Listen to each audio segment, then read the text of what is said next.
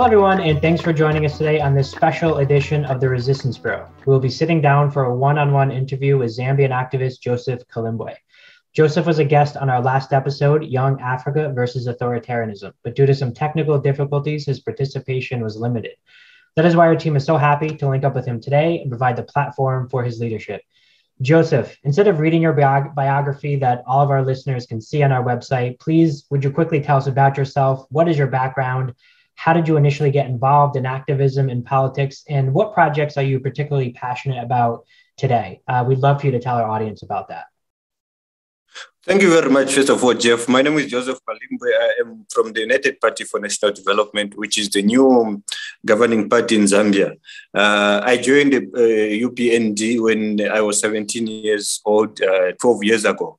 And over the past few years, it's been a painstaking, long process of trying to ensure that I play a small part in ensuring that my party gets into government. We were in the opposition for 23 years.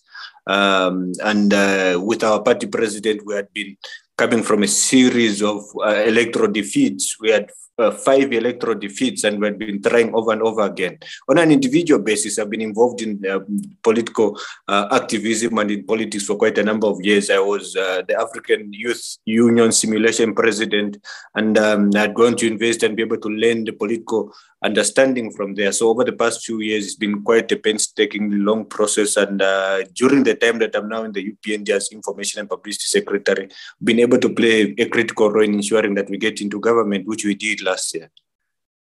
Excellent. Thank you so much. And you mentioned, your specific role within opposition politics in Zambia, which is now the ruling party, as we all know. And of course, many of us are still, standing in awe of the tremendous voter turnout that happened in Zambia in 2021, almost a year ago today, especially the youth. So as someone who is deeply involved there in that particular campaign, what are the fundamentals, the specific fundamentals you believe that led to that game-changing youth participation we all witnessed? And just as importantly, 1 year later, how do you plan on sustaining or perhaps even elevating and boosting young people's participation in the country?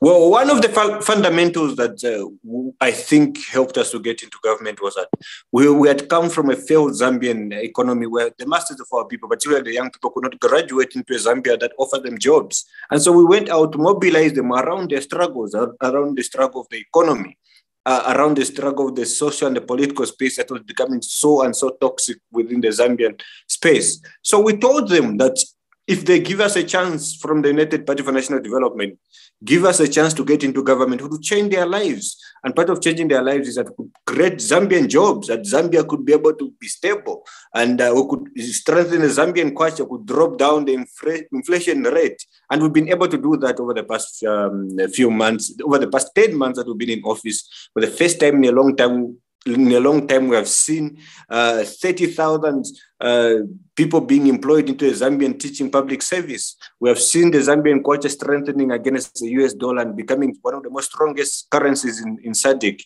In terms of what we've been able to do, it's been quite a difficult time because we had inherited an empty coffer from the former regime.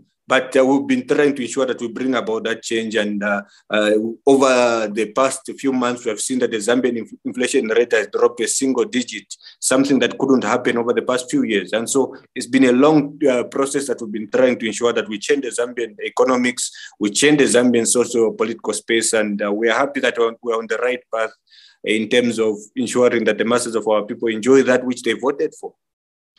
Absolutely. And, I of course, follow you on social media. You're very active on there. And I would encourage our listeners to go and check you out on Twitter and elsewhere. And I've noticed you've been very outspoken on some other countries in Southern Africa. Are there any particular elections coming up that you're paying attention to? I noticed you've been talking a bit about Zimbabwe next year, but of course we also have DR Congo coming up next year. And then in the East, we have Kenya coming up just next month. Angola next year as well. So what are you watching as a youth activist, one who has mobilized the youth vote, and what should we be looking out for? What are you paying particularly close attention to? Well, one of the things that we were taught from in the UPND is that we shouldn't just concentrate on Zambian politics. We must be able to learn about the politics of other nations and be able to bring that into the Zambian space, understand that which they are doing, learn from their failures and bring it home and be able to build on that. And so that is what we've been doing, learn from their successes and their failures too.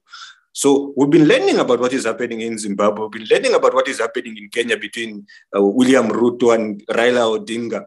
We've been learning about what is happening in the DRC as well, in Zimbabwe, and there's the ruling party that I individually do not agree with in terms of their democratic space and the historical background on treatment of citizens, and there's been a series of violations of human rights. And so sometimes I become critical about those things, and people on social media come out and say, no, you shouldn't speak like that. But one of the reasons why Africa as a continent has been able to fail its citizens is because we are unable to engage in tough diplomacy, where the leadership speak honestly and frankly about the issues that we face.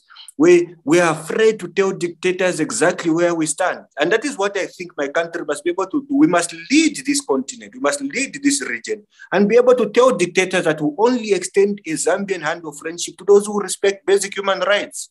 And so that is what we do. And we're hoping that other young people from across the continent can be able to learn from us and, shift the narratives and change their political spaces in their own nations. Yeah. So I'm going to put you on the spot here. If you were to sort of put your forecasting cap on, we mentioned a few of the upcoming elections. If you were to pinpoint one election that's coming up in the region or on the continent, one that you've been tracking, which one do you think might shock the world? Obviously, Zambia shocked a lot of people. Many people didn't think the authoritarian regime of Edgar Lungu could be overtaken at the polls. So if you were to sort of point to one election that we should all be watching that might shock us all, which one would you point to? Well, first of all, I want to say that the Kenyan election is a lot of, the president is supporting the former prime minister and all that. So people expect that Raila Odinga could win the election. But the election in 2023 in Zimbabwe, that one is a major election that Africa must follow, because the ZANU-PF has been in power for quite a long period of time, 43 years. And so the opposition, the Citizens Coalition for Change, they're putting in, they're coming from the MDC, and now they're putting in the name change and all that. I think they're going to play a very important role and change the direction of the region, because for so many years, SADC region has been unable to speak honestly and frankly about the issues that we face. And I do hope that there's going to be free and fair elections, that every vote that is casted is going to be counted freely and fairly. And so it's an election that we must watch out too. We must be able to follow closely, because unlike in Kenya, unlike in Angola, unlike in the DRC, that one is where we have a ruling party that has been in office for quite a longer period of time. And I hope that everyone else is going to follow what is going to happen there in 2023.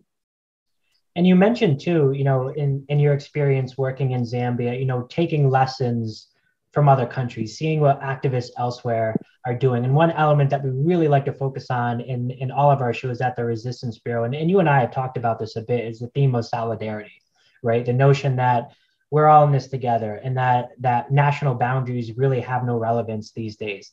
So it's very clear to me and to others, I'm sure, that follow you, that this is a guiding principle in much of your work. So what is the personal basis for you for taking this approach? But also, just as importantly, there are probably some young activists watching today. How can those young people in Africa and elsewhere across the globe, how can they be empowered to follow your lead? And in the African context, how can they be empowered to reclaim these key symbols of solidarity that seem to have been lost in recent years, that seem to have been co-opted? The notion of Pan-Africanism seems to have been co-opted by an older generation. How can young activists reclaim that in other notions of solidarity as a rallying cry for freedom and for human dignity moving forward? Well, I've always believed that solidarity is the message of the oppressed. We had been oppressed in Zambia for 7 years under President Edgar Lungu. We lost some of our young members in the United Party for National Development. Those members are dead and we'll never be able to see them. The very same struggles that we faced in Zambia in defeating Edgar Lungu are the same struggles that our comrades and other political friends are facing across the continent, whether those comrades are in Zimbabwe or they are in Mozambique. It's the same struggle. And so we must be able to build one another. This is a Zambia where, under the presidency of Kenneth Kaunda, we went out in the 1960s to fight, the 1970s, to fight for the liberation of Southwest Africa, present-day Namibia now. We went to fight with the help of President Kenneth Kaunda that Southern Rhodesia, which is now Zimbabwe, was free from the Ian Smith rule. And so That kind of solidarity is what we must be able to put across, because there's very same struggles that we are facing to remove Edgar Lungu, the same struggles that every young people is facing, for instance, in Zimbabwe or in Uganda, where President Museveni has been in office for almost 37 years. So those things are shared, those struggles are shared, where the basic human rights that Bobby Wine and the colleagues are fighting for are the very same basic human rights that we are fighting for here in Zambia. And so we must unite. As young people, we must be able to learn from one another. And don't just be in activism. Join active politics. Join a political party.